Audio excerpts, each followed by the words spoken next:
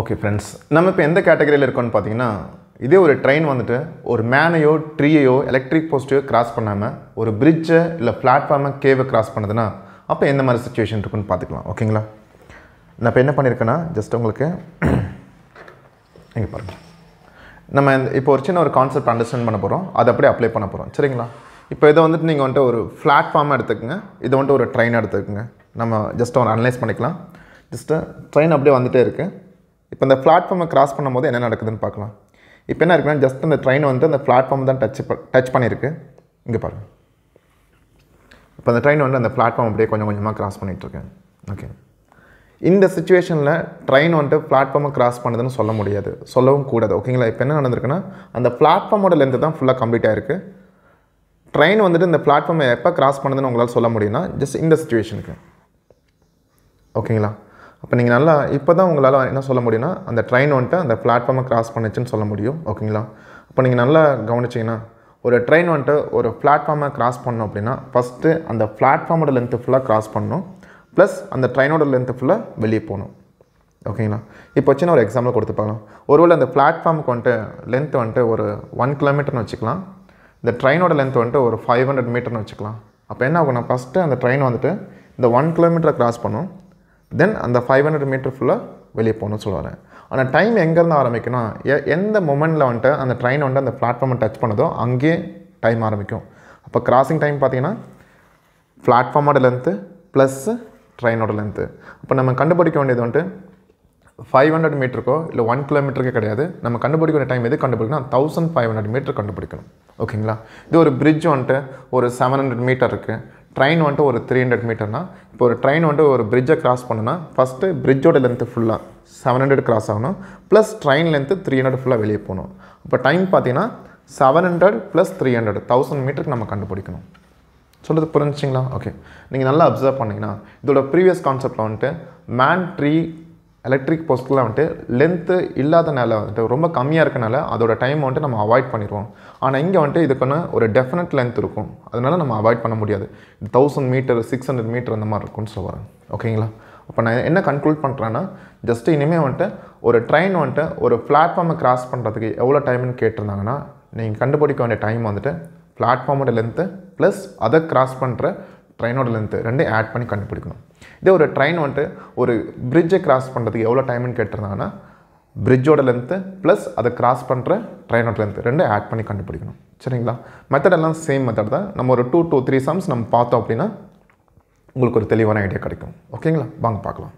நமக்கு சம் என்னென்னு பார்த்தீங்கன்னா, a 180 meter long train is running at the speed of 90 km/h.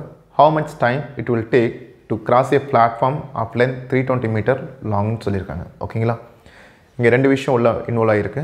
ஒன்று ட்ரெயினோட ஸ்பீடு, இன்னொரு சைடு பார்த்தா ட்ரெயின் அதை கிராஸ் பண்ணி போகிற பிளாட்ஃபார்ம். ஓகேங்களா? ஸோ இந்த சம் ஆல்ரெடி நம்ம கான்செப்டில் செக் பண்ணுறது தான். இந்த ட்ரெயின் இப்போ எதை கிராஸ் பண்ணுதுன்னு பாருங்கள், பிளாட்ஃபார்முக்கு லென்த் இருக்கு இல்லைங்களா? இப்போ நம்ம கண்டுபிடிக்க முடியாது, டைம் கண்டுபிடிக்கும் போது ட்ரெயினோட லென்த்துக்கோ இல்லை பிளாட்ஃபார்முக்கோ இண்டிவிஜுவலாக கண்டுபிடிக்கக்கூடாது, ரெண்டுமே ஆட் பண்ணி தான் கண்டுபிடிக்கணும். அதுதான் நம்ம கான்செப்டில் டிஸ்கஸ் பண்ணது. வாங்க பார்க்கலாம். இப்போ அதை பார்க்கும்போது நமக்கு எப்பயும் போல் இந்த மெத்தடு சேம், இது மாறவே மாறாது. நான் ஃபஸ்ட்டு ஸ்பீடை சூஸ் பண்ணுறேன். 90 km/hனா 90,000 3600. இதெல்லாம் எப்படி கன்வெர்ட் பண்ணி எழுதணும்னு நம்ம கான்செப்டில் டிஸ்கஸ் பண்ணியாச்சு. ஃபஸ்ட்டு டைப்லேயுமே நம்ம சால்வ் பண்ணியாச்சு. ஓகேங்களா? இப்போ எனக்கு டைம் கண்டுபிடிக்கணும். செக் பண்ணி பார்த்தா எதுக்கான டைம் பார்த்தீங்கன்னா பிளாட்ஃபார்மை கிராஸ் பண்ணுறதுக்கான டைமு. பிளாட்ஃபார்மை கிராஸ் பண்ணும்போது நம்ம கான்செப்ட் படி ரெண்டுமே ஆட் பண்ணி அதுக்கான டைம் கண்டுபிடிக்கணும். ரெண்டுமே ஆட் பண்ணும்போது 500 metre for x = 3600, 500 divided by எக்ஸுக்கு டயகனலாக இருக்க 90,000 வந்துட்டு கீழே வந்துடும். ஓகேங்களா? இப்போ இந்த 4 0 அப்படியே கேன்சல் ஆகிடும். இது வந்துட்டு இதில் 4 times, therefore 20 seconds. சொல்கிறது புரிஞ்சுங்களா? தெளிவாக இருங்க. இங்கே ட்ரெயின் வந்துட்டு எதை கிராஸ் பண்ணுதுன்னா பிளாட்ஃபார்மை கிராஸ் பண்ணுது.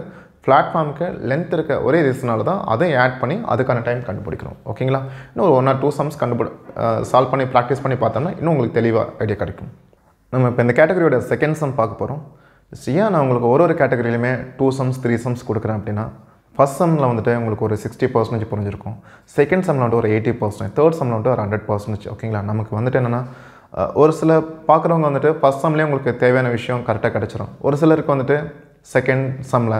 ஒரு சிலருக்கு வந்து தேர்ட் சம் பார்த்தா தான் புரியும். ஓகே, எனக்கு என்னோடய டார்கெட் என்னென்னா இந்த வீடியோ பார்க்குற அத்தனை பேத்துக்குமே வந்துட்டு அந்த விஷயம் நான் சொல்கிற விஷயம் வந்துட்டு ஃபுல்லாக போய் சேரணும். அதுக்காக தான் வந்துட்டு நான் ஒரு கேட்டகரிக்குமே மினிமம் 2 சம் ஆச்சு நான் வச்சுருக்கேன். ஓகேங்களா, உங்களோட டைம் வேஸ்ட் பண்ணல, பார்த்துக்குங்க.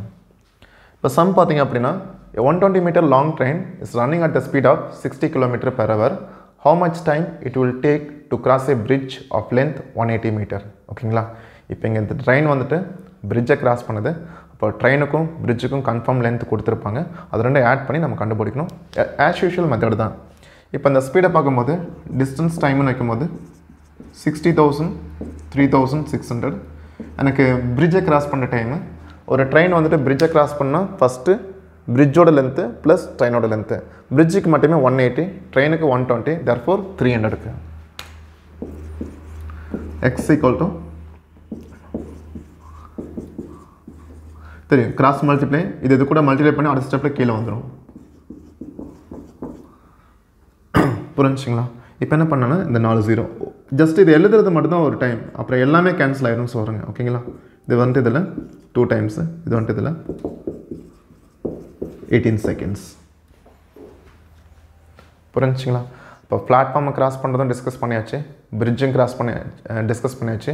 இன்னும் ஒரு சம் கேவ் கிராஸ் பண்ணுற மாதிரி சால்வ் பண்ணிட்டோம் அப்படின்னா உங்களுக்கு இந்த டைப்பில் வந்துட்டு உங்களுக்கு தெளிவாக கிளியர் ஐடியா இருக்கும்னு சொல்ல வரேன்.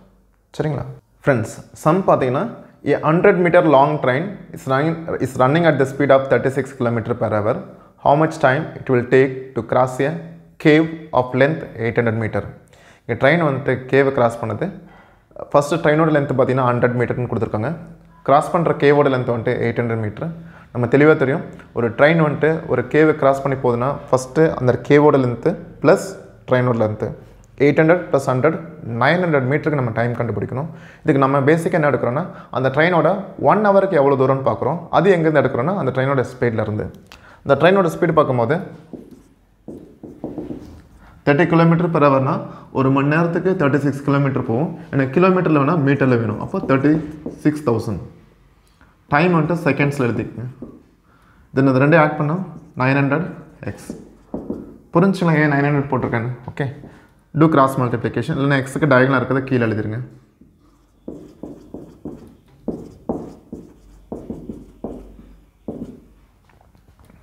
இங்கே பாருங்கள், 3 0 2 0, இங்கே ஒரு 0, 36 கேன்சல் ஆச்சு. 90 seconds. இது புரிஞ்சுங்களா? ஓகே, ஜஸ்ட் இனி உங்களுக்கு ஒரு தெளிவான ஒரு ஐடியா கிடச்சிருக்கும். ஒரு ட்ரெயின் வந்துட்டு ஒரு பிரிட்ஜை இல்லை ஒரு கேவை ஒரு பிளாட்ஃபார்மை கிராஸ் பண்ணது அப்படின்னா ஜஸ்ட் இந்த மெத்தடை நீங்கள் யூஸ் பண்ணிக்கலாம். இது மட்டும் கிடையாது, வேறு ஏதாச்சும் இப்போ ஒரு ட்ரெயின் ஏ வந்துட்டு ட்ரெயின் பியை கிராஸ் பண்ணுது. அந்த பி பார்த்தீங்கன்னா நின்றுட்டுருக்குன்னு, அப்போ அதோட லென்த் என்ன பண்ணணும், அதுவும் ஜஸ்ட் நம்ம ஆட் பண்ணணும்னு சொல்கிறாங்க. நீங்கள் நல்ல ஒரு விஷயம் கவனிங்க. ட்ரெயின் வந்துட்டு எந்த ஆப்ஜெக்ட்டை கிராஸ் பண்ணுதுன்னு பாருங்கள். அந்த ஆப்ஜெக்ட்டுக்கு லென்த் இருந்தால் கன்ஃபார்மாக அதை நீங்கள் கன்சிடர் பண்ணி ஆட் பண்ணிக்கணும். லென்த்து ரொம்ப கம்மியாக இருக்குது, அதை கன்சிடர் பண்ண முடியாதுன்னா அதை விட்டுருங்கன்னு சொல்ல வரேன். சொல்கிறது புரிஞ்சுங்களா? ஓகே, ஸோ நெக்ஸ்ட்டு வந்துட்டு என்ன பார்க்கலாம் அப்படின்னா, ஜஸ்ட்டு இப்போ நம்ம வந்துட்டு ஒரு சிங்கிள் ட்ரெயினை வச்சு நம்ம ஒரு மேன் ட்ரீ போல் அது பார்த்தாச்சு. அதே ஒரு சிங்கிள் ட்ரெயினை வச்சு பிளாட்ஃபார்ம் பிரிட்ஜ் கேவ் இதை கிராஸ் பண்ண டைம்லாம் எப்படி கண்டுபிடிக்குதுன்னு பார்த்தாச்சு இல்லைங்களா? இதே ஒரு வேளை வந்துட்டு 2 ட்ரெயினை வந்துட்டு சேம் டைரெக்ஷனில் கிராஸ் பண்ணிக்குது, அப்போ கிராஸ் பண்ணது எவ்வளோ டைம் எடுக்கும்? இல்லை அதே 2 ட்ரெயின் வந்துட்டு ஆப்போசிட் டைரெக்ஷனில் கிராஸ் பண்ணுது, அப்போ கிராஸ் பண்ணது என்ன டைம் எடுக்கும்? இதுக்கெல்லாம் எல்லாத்துக்குமே பார்த்தீங்கன்னா எப்படி இந்த பிரிட்ஜுக்கு ஒரு சின்ன கான்செப்ட் இருந்துச்சு, மேன் ட்ரீ போலுக்கு எப்படி ஒரு கான்செப்ட் இருந்துச்சோ அதே மாதிரி அந்த ஆப்போசிட் சேமுக்கும் சின்னதாக ஒரு கான்செப்ட் இருக்குது. அதை லேர்ன் பண்ணிவிட்டு நம்ம ஈஸியாக அதுக்கு ஆன்சர் எடுத்துக்கலாம். சரிங்களா? பார்க்கலாம். Thank you so much.